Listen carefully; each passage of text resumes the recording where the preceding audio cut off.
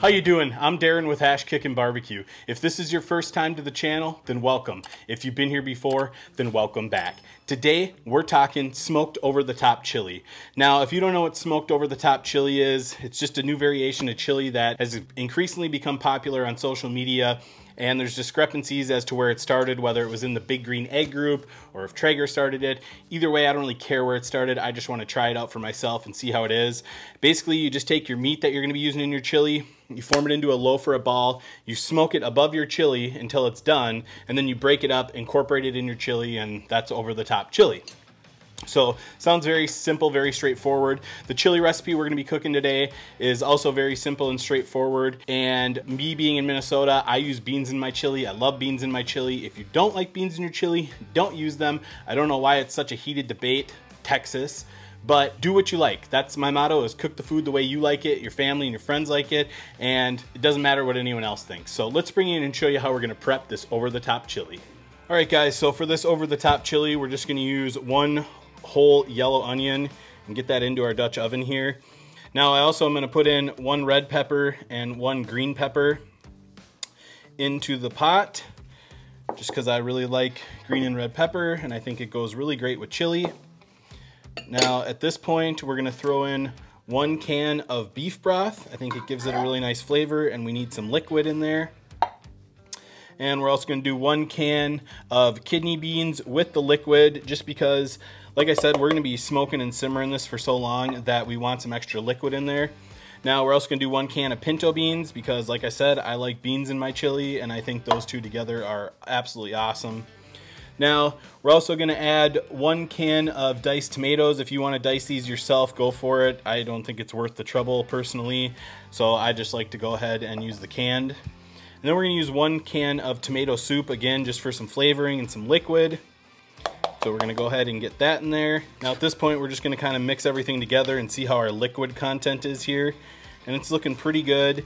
If we needed some more liquid, we could just add some water. You could add some beer or whatever you like to your chili. So that's looking pretty good. I think I'm just going to add a little bit more water to it, just because, like I said, it's going to be simmering a little bit. So that's looking about right where I want it right there. Now at this point we're going to add our chili seasoning. I really like the Suckle Busters Texas chili seasoning. It's absolutely delicious. It has really great flavor, and you get, if you ordered the big container here, it lasts for quite a while, and it's got everything in it that makes chili delicious. So all you got to really do is, I like 6 tablespoons. If you add more, that's how you get your heat level. So just, if you like it a little bit more mild, maybe use 4 or 5. But for me, I've cooked this enough. I know that 6 tablespoons is perfect for me. So we're just going to go ahead and add our 6 tablespoons of chili seasoning to the pot. And just so you guys know, this has chili pepper, black pepper, cayenne pepper, cumin, garlic, spices, salt, all that stuff. So not a ton of salt in it, which is good, because if you want to season it up with some other stuff, you can do that as well. But then we just go ahead and we'll just get this all mixed up, and you can see once you start mixing it, it gets that really nice deep red chili color, which I'm telling you, this Suckle Busters chili seasoning is awesome. It's won awards, and I can 100% see why, because it is my absolute favorite. And as soon as you start mixing this up, you just are hit with the fragrance of chili, and it's just so good. So we're just gonna get that mixed up, and you can see there, like I said, it got that nice chili color to it. So at this point, we're gonna go ahead and get our meat ready for this. Now the meat we're gonna be using is 1 pound of ground beef. So we'll just get that open and into our bowl, like so.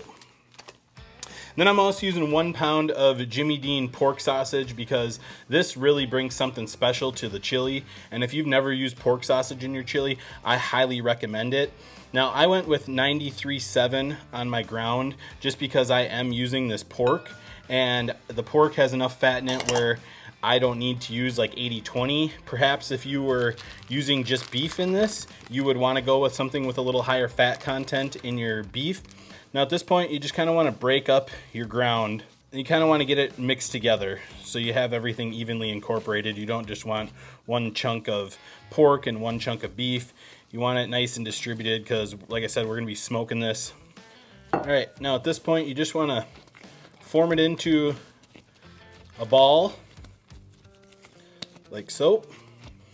And then what I like to do is take my tray right there and just kind of see how it's looking on there. That should be a good size to put over the top of the chili. And then I also want to come in with a little bit of Tailgater's Barbecue Party Rub, and I'm just going to hit this giant meatball just to get a little flavoring. Like I said, that Suckle Buster's chili seasoning doesn't have a ton of salt in it, so we're just going to go ahead and add a little bit of nice flavor to this meat.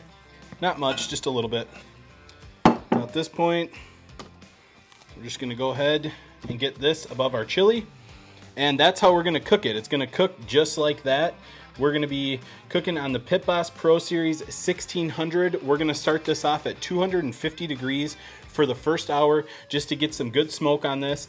And then after an hour, we're going to be cranking it up to about 325, 350 just to finish it up. So I will pick back up once we get outside at the Pit Boss Pro Series 1600. All right, guys, we have the Pit Boss Pro Series 1600 running at 250 degrees. We're gonna let this smoke for 1 hour, get nice smoky flavor incorporated. And yep, just gonna set a timer for an hour, and we'll come back out and check in an hour, take a temperature reading, and then we'll crank this up and get her finished off. So we'll see you guys in an hour.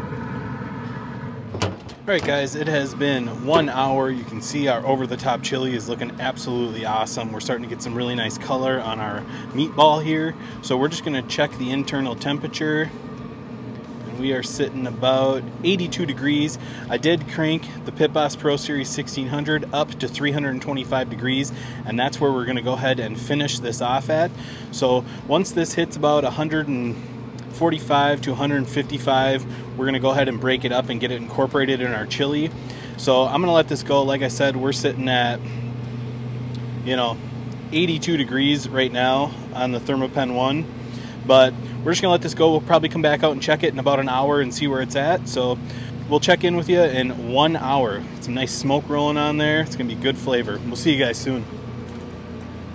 All right, guys, it has been an hour and 20 minutes. I'm gonna go ahead and check on our meatball here. We are sitting at about 151, 152 degrees.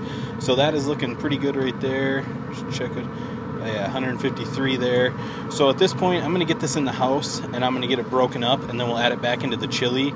It's not quite at the 165, but that's fine. I wanna get it broken up now, and then I'm gonna let this keep cooking for another half hour after we incorporate the meat. So that meat's gonna be completely cooked. There's nothing to worry about there, but we have fantastic color on the meatball here. So I'm gonna get this inside and we'll get it broken up. All right, guys, you can see we have our meatball here. It looks absolutely awesome. Great color on there. So now all we're going to do, so we're just gonna go ahead and get this thing broken up, get it incorporated back into our chili, and it's still plenty juicy. Heck yeah, that's looking awesome. It smells wonderful. The smokiness from those cooking pellets, the perfect mix, is absolutely awesome. You got a nice smoke ring on the meat here. So we're just gonna go ahead and get our meat broken up. Yeah, there we go. So we got our meat all ground up. We're gonna get this back into the chili, and we're gonna let it sit and smoke for another half hour, let it finish cooking, and then we'll jump in and do a taste test. So let's go outside and get this incorporated. All right, guys, we're back out at the cooker. We're just gonna go ahead and get this meat incorporated into our chili. This is gonna be a really meaty chili. We got 2 pounds of meat. That's looking great right there. We'll just go ahead and get this all stirred in. Good consistency, not too runny. I like my chili a little thicker. All right, guys, and there we go. There's our chili. We're just gonna let it smoke for another 30 minutes and it'll be done. Bring it inside and I'll meet you back when it's time to do the taste test. But yeah, just plan on 30 more minutes on the cooker and then it'll be done. So we'll see you guys in 30 minutes for the taste test. All right, guys, it is time to try our over-the-top chili. It's been cooling for a little while. I got a bowl here that's been cooling for a little while. It's got a wonderful fragrance to it. It smells smoky. It smells delicious, and I'm looking forward to trying it. I'm just going to try it plain out of the bowl. I don't want to put any cheese or sour cream or any of that in there. I just want to try this chili for what it is and see how it is. So without further ado, let's go ahead and give it a try. That is wonderful chili. Number one, the smoke flavor coming through tremendously on there. It's not overpowering. It's a mild, delicious smoke. And the meat that we smoked has wonderful flavor. The seasoning is fantastic, like I knew it would be. It's my go-to chili seasoning. This is a really great bowl of chili. And I mean, it's 45 degrees outside today, so this really hits the spot. What I find really wonderful about this is the meat is still juicy. It's not dried out. It's got great texture. It's got great flavor. Guys, this is an absolute hit. I'm glad I did this. And it was under 3 hours. If you got a little time to cook some chili, in my opinion, chili's best when it simmers and cooks for a long period of time anyways. And truth be told, I actually like chili better the next day after it's been in the refrigerator and it's had time to let the flavors kind of marry together. This is absolutely awesome. This will not be the last time that I make this chili. I highly recommend giving it a try. It's absolutely wonderful. Guys, I hope you enjoyed this video. If you did, be sure to like, subscribe, ring that bell, stay safe, and we will see you next time.